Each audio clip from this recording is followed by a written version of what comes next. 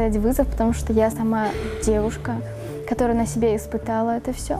В мою сторону тоже были очень хорошие слова, очень хорошие взгляды, несмотря на то, что я была одета.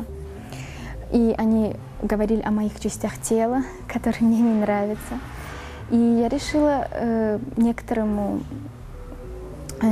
части нашего народа показать, что женское тело – это совершенно нормально.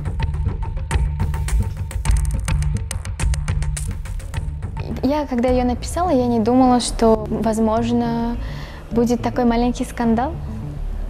У меня была выставка в Австрии, я отвезла эти все свои работы туда, но не все, наверное, пару из них. Отвезла туда, и там было все хорошо.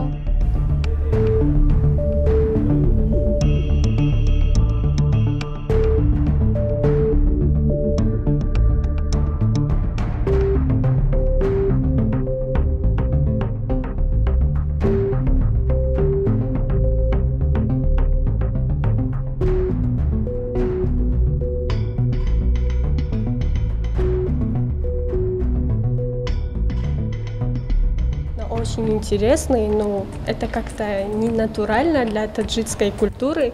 И мы думаем, что, конечно, художник молодец, что такой смелый, что не боялся показать эту народу.